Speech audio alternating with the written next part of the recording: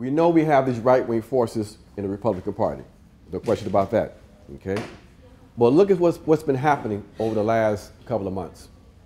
We see that a number of those right-wing forces, those billionaires that support the Republicans, have been abandoning the Republican Party and moving to the Democrat Party.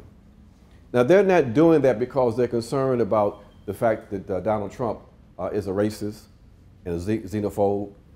We know that that's been a central component of Republican politics for quite some time. They are moving to the Democrats for other reasons. And one of the main reasons is that Hillary Clinton and the Democrats are prepared to uphold and defend and advance the transnational agenda of the 1%. They're concerned that Donald Trump, may not be as stable and may not be as committed to upholding that agenda as the servant of the 1%, Hillary Clinton. They're concerned about the fact that he has questioned the role of NATO. He's questioned these free trade agreements and all of those kinds of issues, and questioning of that agenda becomes a real threat to the 1%. So we've got to understand what's really happening.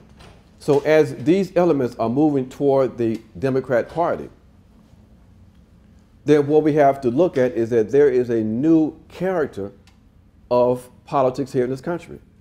That again, that clear distinction between the left and the right has disappeared, because the right is now becoming a new right on the side of the Democrats.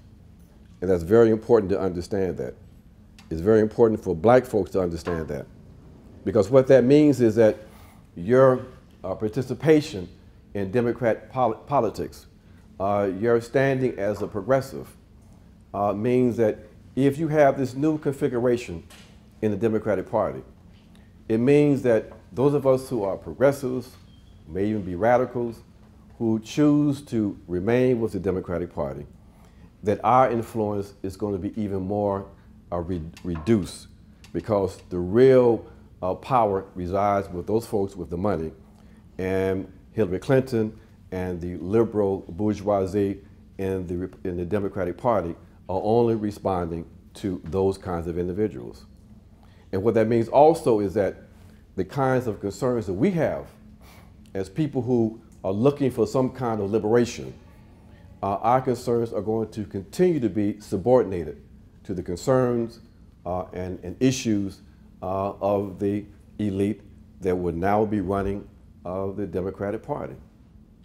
So what that means for us, my friends, is that we have to figure out how we have a politics that represent our interests. We have to ask the question, is it important to have an effective opposition to those two parties?